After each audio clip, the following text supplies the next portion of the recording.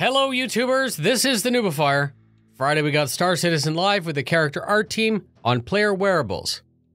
The hour-long show focused on the construction of a new piece of subscriber flair, the Centurion helmet.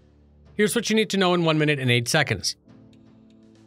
The concept art team either makes a 2D drawing or a 3D rough model as a guide.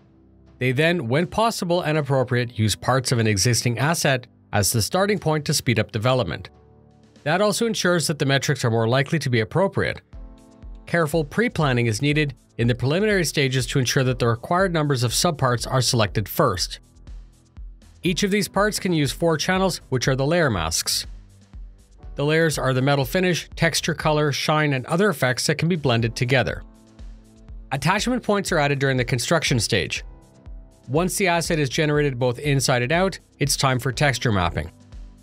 The texture is rendered on a 2D plane in Photoshop and then applied in real time to the asset by stretching it over. The textures in Star Citizen are done in 4K to ensure that they're future-proof. This particular helmet asset has a total of 15 areas that can each be customized.